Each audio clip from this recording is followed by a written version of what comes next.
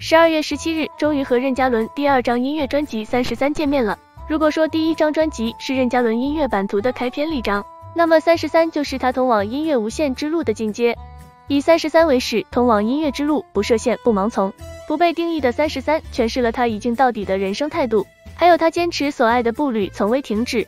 老子曰：一生二，二生三，三生万物。任嘉伦从默默无闻崭露头角，再到被大众熟知，他付出了太多的努力和坚持。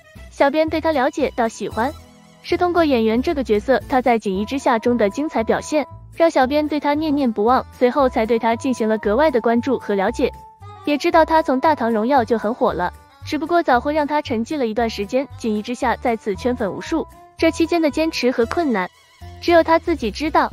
在演员这个角色，任嘉伦已经非常成功，他的演技也得到了大众的认可，他扮演的角色总是那么深入人心，演绎到极致。他也是一个歌手，所以音乐对他而言也是梦想，所以才会有专辑的出现。33岁这一年，迎来了我的第二张专辑33。每一岁的到来对我而言都意味着成长和更广阔的天地，但也代表着更多的思考和抉择。好在无论何时何地，音乐永远是我最佳的情绪出口，那些从未公开的点点滴滴都能通过音乐分享给大家。这是任嘉伦在微博中写下的话，也是为33打 call 的话。真诚与勇气，坚持与初心，希望有那么一两首歌你们会喜欢。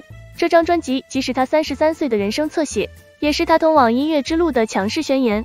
专辑融合了 trap、EDM、R&B 等多种音乐风格，展现了任嘉伦对音乐的精准掌控力。小编一直在看无愧的舞蹈视频，极具律动的编曲与金属感音色展现了不设限、不盲从的态度。OK， 我有恃无恐，与众不同。听着这首歌曲，身体忍不住跟着摆动，他的舞蹈也特别帅气，越听越喜欢。任嘉伦发文为33打 call 歌手任上线，感谢方文山、张艺兴。在任嘉伦发文中也提到了方文山和张艺兴，方文山老师为我写的词，张艺兴帮我做的曲，真心感谢他们。不知道你们喜欢哪一首歌曲呢？